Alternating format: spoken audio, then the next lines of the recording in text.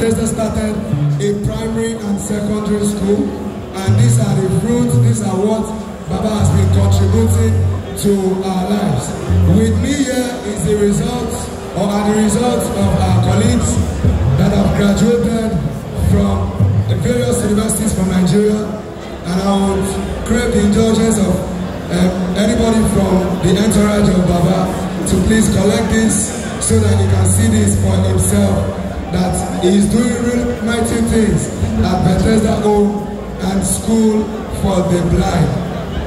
We are also here to wish Baba a happy birthday, long life, prosperity, in good health of mind and body. Ooni Richard, Iba Odun Koni. Thank you, sir.